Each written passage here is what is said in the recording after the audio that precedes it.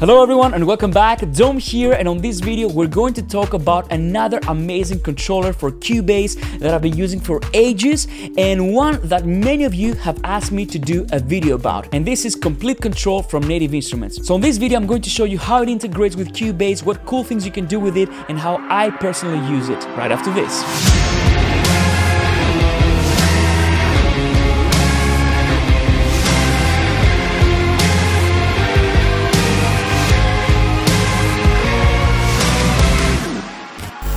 So this is my Komplete Kontrol. I have the 49 key version, but I actually think I need to upgrade at some point to the 61 because I'm a keyboard player, so I need the extra range. Now this is one of the controllers that I've been using for a long time, and quite a few of you guys after my studio tour video, you asked me to talk about it and explain how I use it with Cubase, and that's what I'm gonna do on this video, because Komplete Kontrol is a very capable controller. I wouldn't say that it substitutes my CC121 or my Console 1 fader when it comes to mixing, but if you want a keyboard, a really good keyboard, and you want something that can control Cubase very well, you should really look into this. Of course, this video is not sponsored by Native Instruments or anything like that. This is absolutely my opinion after having used this controller for a while. The very first thing that I want to talk about is the key action. The key action is really nice. So let's try my Rhodes here.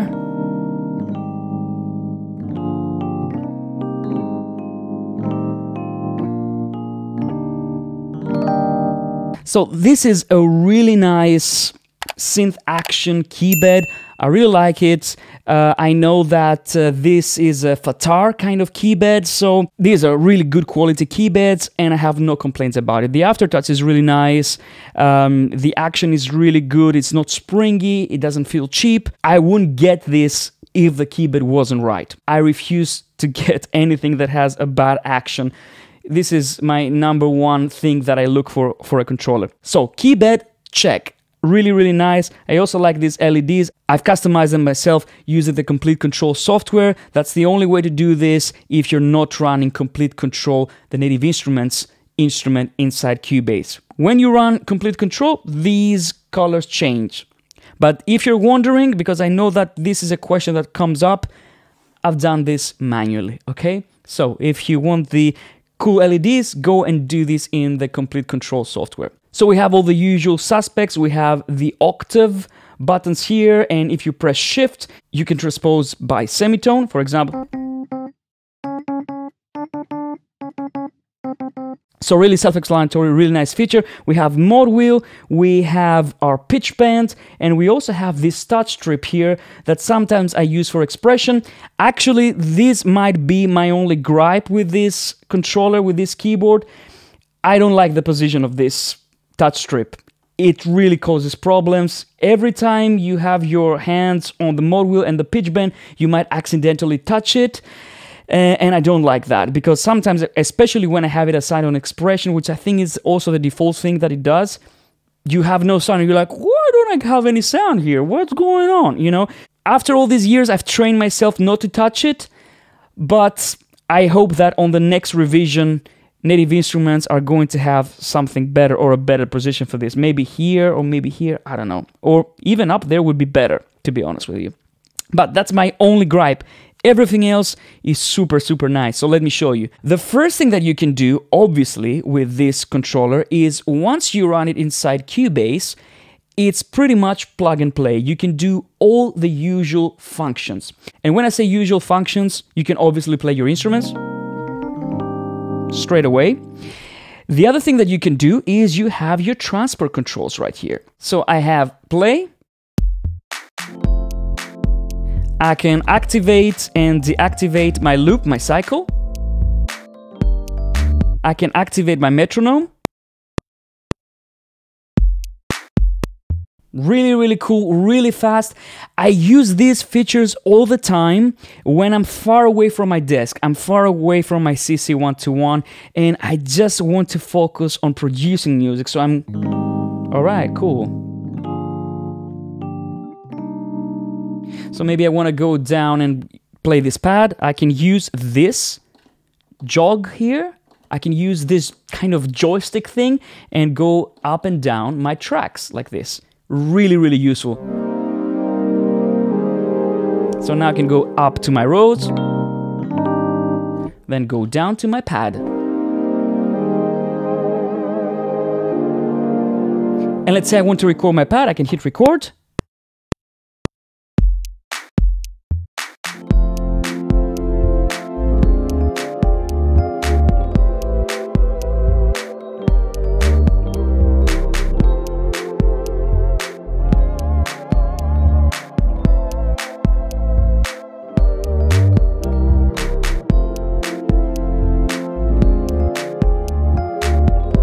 Hit stop. Good to go. Now, let's say I made a mistake and I want to undo. I just hit undo here and I've undone the recording. Do I want to go back and redo? Shift and redo the recording.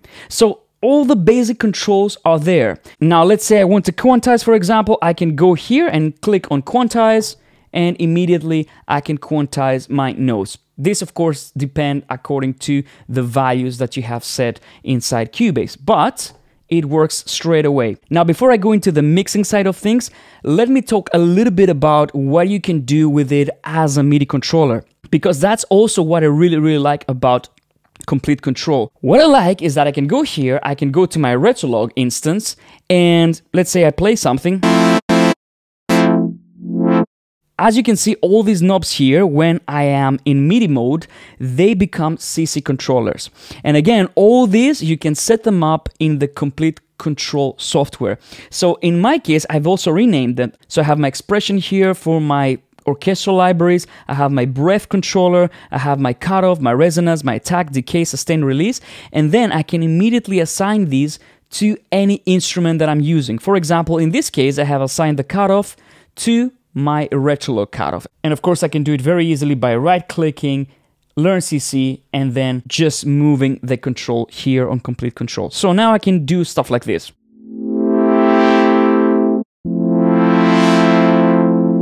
So it's a great keyboard to control your synths, control your filters, your envelopes, your LFOs, all these things. These are assignable. For the next version, what I would really like to see would be more of these. So instead of 8, I would like to see 16, or if I'm greedy, 32, because I want to be able to assign everything on physical knobs. Then you can save a setup, and then for every instrument that you load, even if it's not a Komplete Kontrol NKS instrument, you could have a template like you can with the Machina, for example. If you haven't watched the video about the Machina, I'm gonna link it right here. I have a template from Machina that you can load up and you can download for free. So up to this point, what do we have? We have transport control, we have count in as well, by the way, that I forgot to mention. So if you press Shift and count in, this activates the pre-count when you want to record. So if I hit record, I get the pre-count now. If I hit Shift and count in again, I deactivate it. And that's really, really handy. Now, the other thing that's really, really cool with Komplete Kontrol is that you can take control of your mixer. And this could be especially useful if you don't have something like the CC121 or the console fader one that I have right here, and I use them all the time. This could be a really nice way to control your mixer. And let me show you how. So let's say I have this track, I can click on mixer here, and now I am in the mixer mode. Now this is really, really cool, because what I like about it is that you can change your banks like this, so you can scroll between your tracks, but you can also see the levels of your tracks. So let's say I want to go back a few bars. As you can see, I can move like this.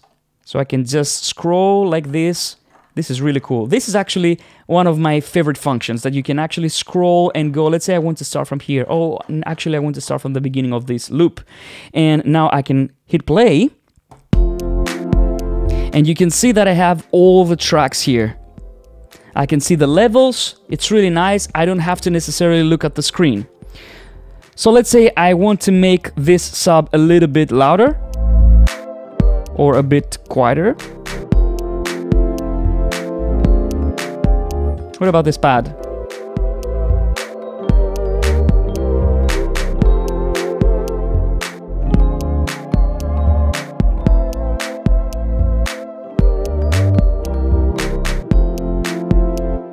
And this is great. Now, one of the things that is not so obvious sometimes, and even myself, I always forget how to do it, is how to switch these from controlling the volume to controlling the pan. And I don't know, myself, I always forget this. I don't know why, but it's actually a little bit weird how you do it. But let me show you in case you have it and you're wondering. You hit shift and then you go up on the joystick, okay? Down goes to volume, up goes to panning.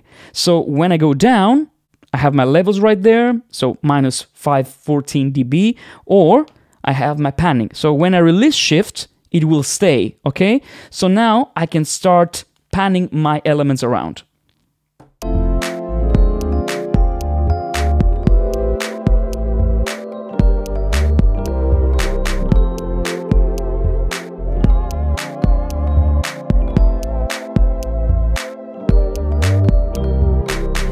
And now I'm at this stage, I can say I want to solo a track, and the way you do this is you press the S button here, and then you select the track that you want to solo. So let's try this.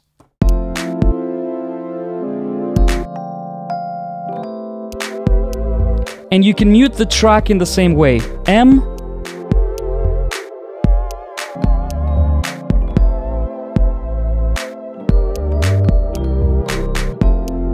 Really cool, really easy, really self-explanatory. There is not too many ways that you can go wrong with this controller.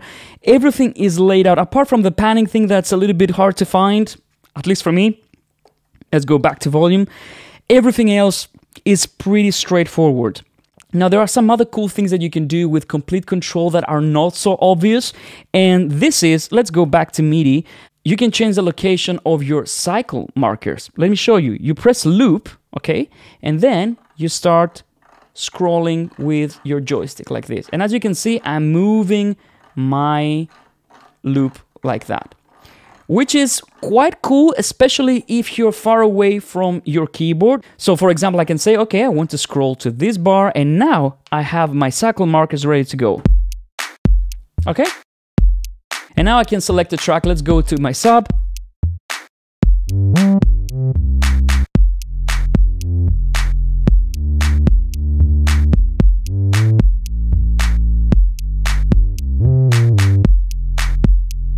So I can hit record whenever I want, whenever I'm ready, and I'm ready to go. So let's go like this, shift, count in, I want to pre-count, and let's record.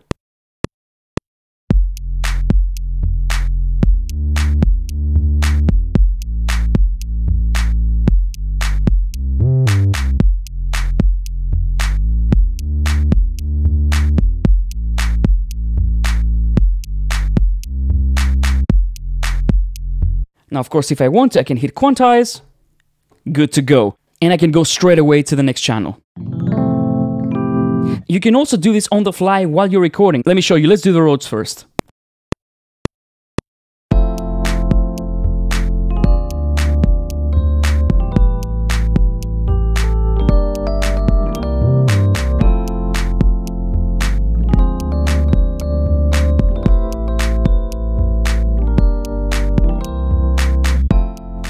Okay, Rhodes done. I can go down now and go to my pad.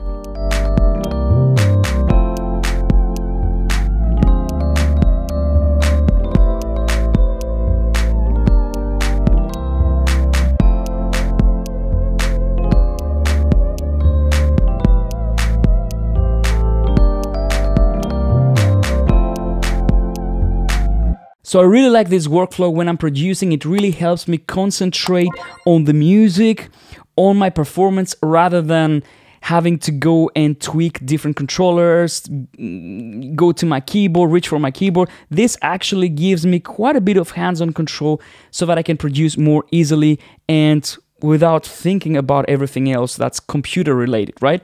Now, last but not least, we also have the automation, right? So if I go back to my mixer here and I go to my, let's say, my pad, I can go here and start automating the volume. I can automate the panning. So let's go and hit automation. And now let's record some automation. I'm going to hit play.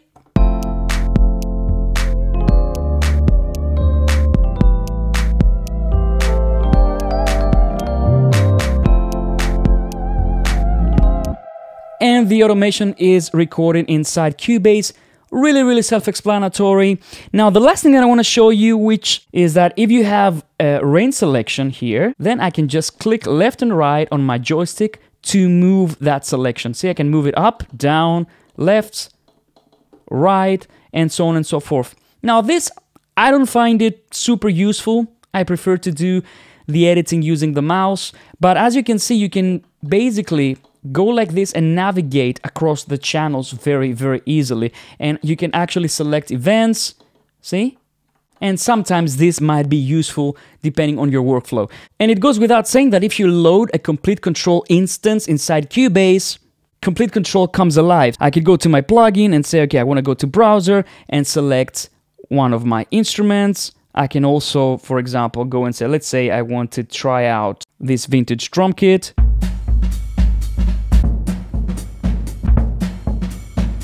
And then I can hit load, and it's right there inside Cubase. And as you can see, the LEDs change color.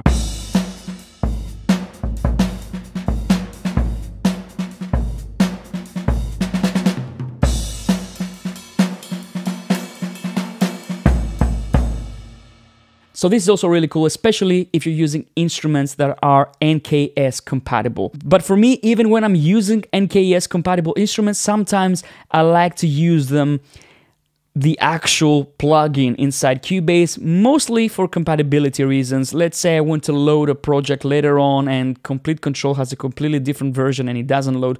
At least I know that, okay, I'm gonna load this X synth and it's going to load. So this is Komplete Kontrol. This is how I use it, and do I recommend it? Absolutely. I mean, this is a great all-round keyboard that can control Cubase very well, and it's also quite light, so it works well with trays like this. So I hope you enjoyed this video. I hope that this gives you an idea of what Komplete Kontrol can do for you and how it works inside Cubase. I hope you have already subscribed to the channel by now, but if you haven't, please don't forget to subscribe. Hit the thumbs up if you found this video useful or entertaining, and share it. I would really appreciate it. So, until next time, have fun guys, and I'll see you in the next one. Bye bye.